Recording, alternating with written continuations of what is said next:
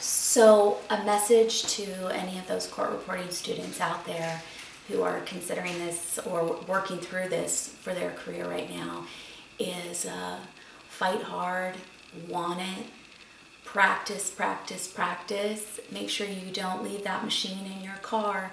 Pull it out every night and put in at least an hour, if not 2 hours of extra writing time.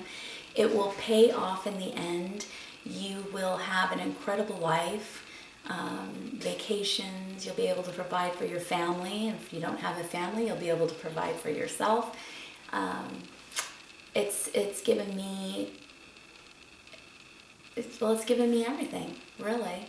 It's taken very good care of me and my children, and I was very blessed that I was put in this position to be a court reporter years ago.